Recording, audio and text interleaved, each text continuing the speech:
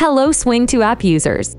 In this video, we will discuss about the bulletin board feature called as the calendar. With this feature, you can register important events, manage multiple schedule, and post important announcements. You can use calendar feature in different scenarios like use calendar to check events registered by admin. Here only admin can register events and users can only view it. You can use this type of calendar for school apps where students can check their class schedule in the app. Use calendar to register important information. Here users can enter information in calendar and only they can check it. You can use this type of calendar feature in Gym app where users can write their schedule in the app's calendar. Now let's start with calendar to check events. To create calendar board, on manager page go to the service option, then click on the bulletin board option. To create a new board, click on the create bulletin board button. Under basic settings, write the name and description of your map board. Under service purpose, the calendar option is available, but if you select this option, you won't be able to modify its UI features and permission settings. So, if you wish to customize all settings of the calendar board, set Customize option under Service Purpose and select Calendar option under UI and Features. Now go to the permission settings. Here you can set assign permission, board permission, and set alert message for unauthorized users. If you want multiple automatically authorized user group to access your calendar board, go with the first option. If you only want a specific user group to access your calendar board, go with the second option. And if you want multiple customized user group to access your calendar board, go with the third option. Under Set Board Permission Settings, set Write Permission as admin and set View Text and View List as user. From here, you can also set an alert message for unauthorized users. Once you're satisfied with the settings, click on the Save button. Since we've created the calendar board, now it's time to register information in it. On the calendar board option, click on the Add Schedule button. You'll get redirected to the calendar post page.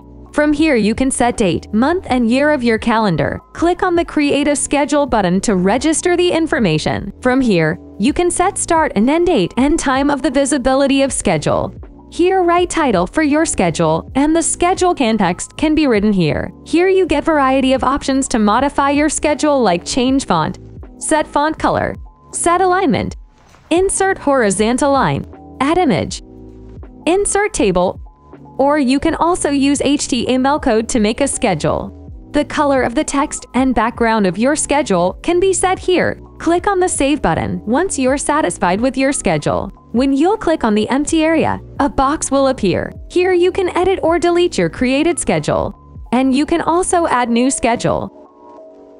Like this, you can add multiple separate schedules per day. Click on the Notification Form button to create an announcement.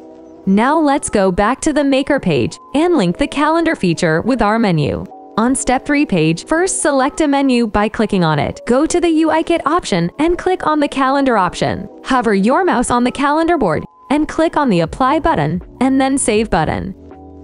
This is how our calendar feature will appear in our app. Your announcement will be displayed here. Click on the schedule to check its details.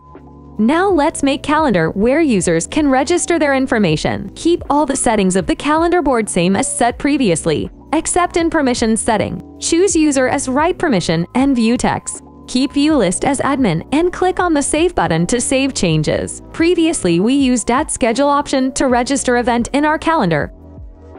This is how the calendar feature will appear in the app. To register event, user should first select a date, then click on the pen icon. Here you need to write title of the event. Click here to set the start date of the event. Click on the All Day option to set start time of the event. From here you can set end date of the event. Click here to set end time of the event. Under Content area, you can write details of the event. Once satisfied, click on this button to register the event. There will be a dot mark under dates that have some events registered. Click on any date to check its registered event. Then click here to check event details. You can always edit and delete your event. Create your app with Swing2App now.